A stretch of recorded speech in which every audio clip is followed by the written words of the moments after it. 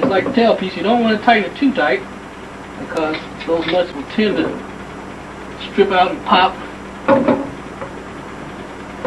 Okay. Now we're going to put the P-trap on. There's something about P-traps that you need to know about. Most people see it up under the sink and think, why does it loop down and come up? Why do we have a need for a P-trap? Well, the purpose of a P-trap is when the water comes in here, of course it goes out here.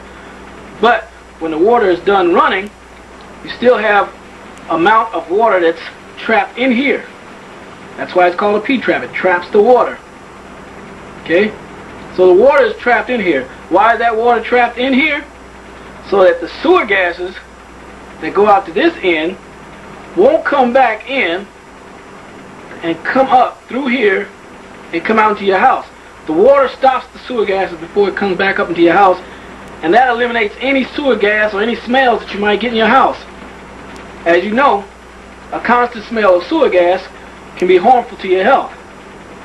So it's important that you have a P-trap. You can find a P-trap on your floor drain, up under your, which is up under your basement floor or floor in your utility room. You have P-traps on your tub, and with the toilet, you have a built-in trap that is called an S-trap, which allows the when you flush the water, it allows the water to create a suction, which sucks all the water, most of the water out of the toilet, so that your waste could be washed away.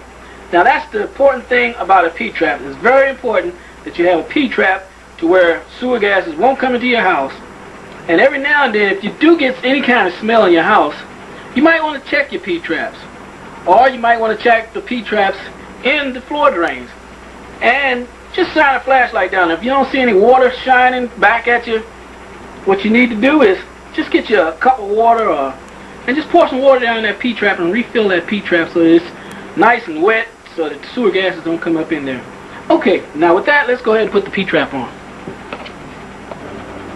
Alright, now let's slide the J-bend inside, fitting, line it up with the trap.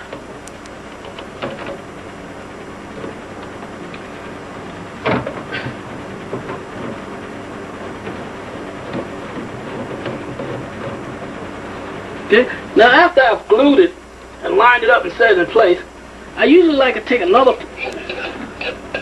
dab of glue and just kind of top it off on the outside just to make sure we have that nice and secure.